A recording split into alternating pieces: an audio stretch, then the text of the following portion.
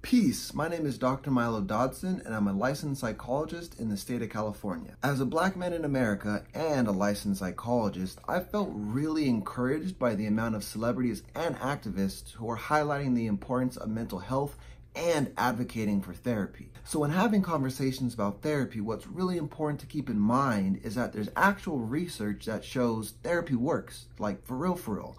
Not fake news, not 3 a.m. tweets about who knows what. Research. Psychological science is real, Kofifi is not.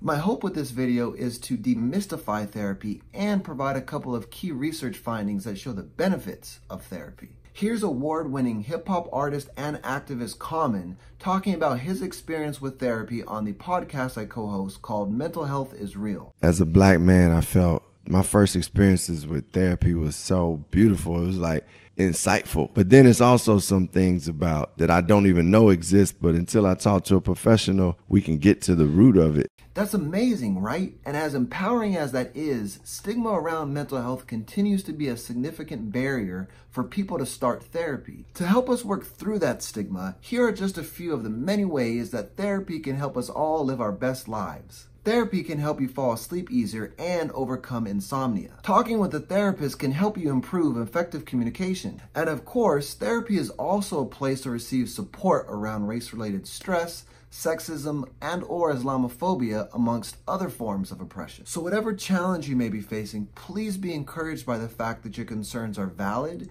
and can be improved by talking to a therapist. My name is Dr. Milo Dodson, and remember to love and be loved.